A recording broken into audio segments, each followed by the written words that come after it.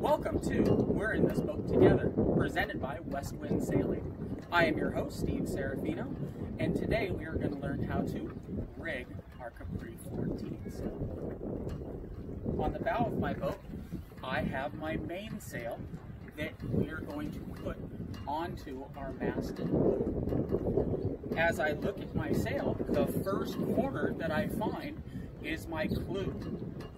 You cannot sail without a clew. As I start unrolling my sail, you will notice that on the bottom of my sail, known as the foot, just like the bottom of your body, I have a cord that's a little wider than the actual sail. And as I move the sail to the boat, you will notice a groove in the boom. This is where the cord is going to go.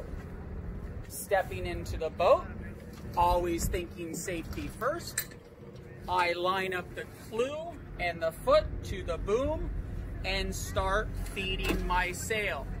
As you notice, my sail is still rolled up, putting undue tension on my sail.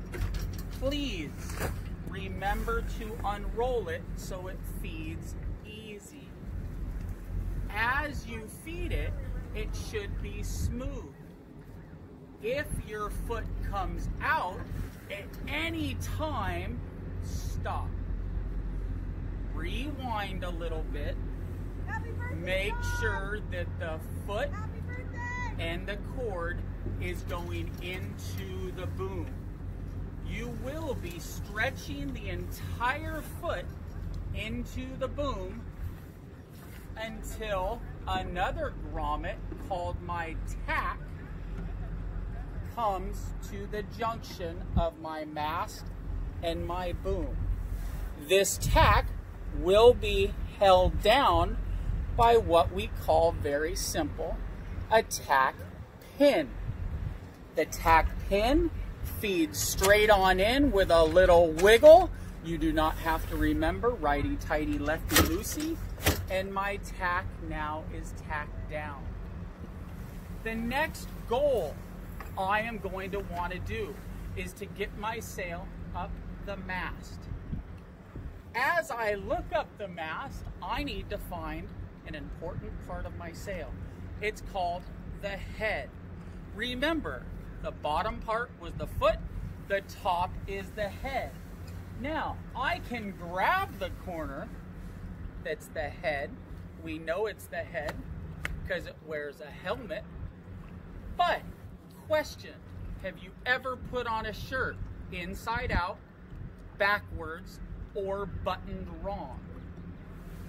As I would hoist this sail up, I could be twisted. So please remember, start at your tack and walk up the leading edge of your sail, what we call the luff.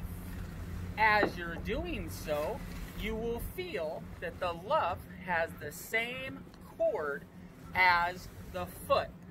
And our mast has the same opening as our boom. Now, grabbing the head, I can push it in, but is this ever going to work? Am I ever going to get it to go all the way up?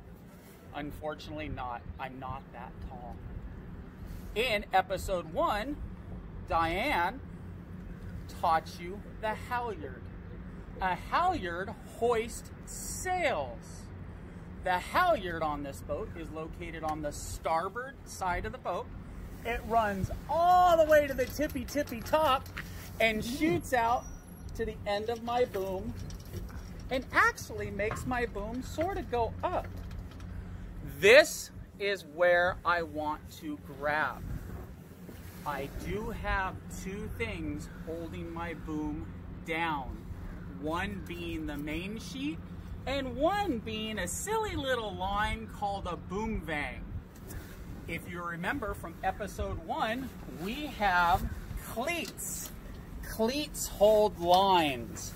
we need these cleats undone to hoist up a sail. As I pull on the halyard now, notice how my boom can go up. Walking to the end of the boom, I have a brass clip and a silver shackle.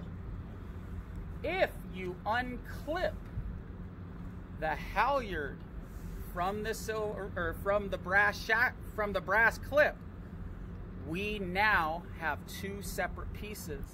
In my left hand, the brass clip can clip on to what we call the clew. Please set down your boom gently. The halyard with the shackle, and an easy way to remember the word shackle is back in the old days when all these names were made up. If you did something wrong, you weren't put into handcuffs, because handcuffs came out later. You were put into shackles. That is exactly what this is. It works like a key, opens and closes to lock. I am going to put the shackle onto the head, and after I lock it, I'm going to give it a couple pulls to make sure that it does not come off. Imagine if your halyard goes all the way up. I always say the smallest person goes and gets it. Now, since I am attached, as I pull the starboard halyard, my sail starts going up my mast. In the beginning of all this, what did I attach the foot or the bottom of the sail to? That's right, the boom. As I hoist, what's gonna go up? The boom. Don't let it hit your head. Be very aware of this. As the boom goes up, you sit down. I'm gonna disappear for a little bit as I hoist up this sail, but as you can see, it goes straight on up, nice and easy. Now, as it's hoisted up in the air, I'm not gonna have a crew member stand or sit with a tight halyard. If you remember our cleats, they hold lines. I pull my halyard all the way through what we call our horn cleat, and always remember, over the top first, crisscross, and do your flip turn. As you do your flip turn, your halyard is cleated and the sail is secure. To get rid of or clean up your cockpit, remember to coil small loops. If you wrap your hand, that's fine. Eventually, over time, you will understand coiling. I take my coiled line, stow it between itself and the mast, and now I have a full sail. Thank you for joining us for episode 2 with West Wind Sailing. Again, I am Steve Serafino, your host. Please check us out at westwindsailing.com for future fun videos, at-home projects, and remember, please wash your hands, be safe to each other, be kind, and remember, we're in this boat together.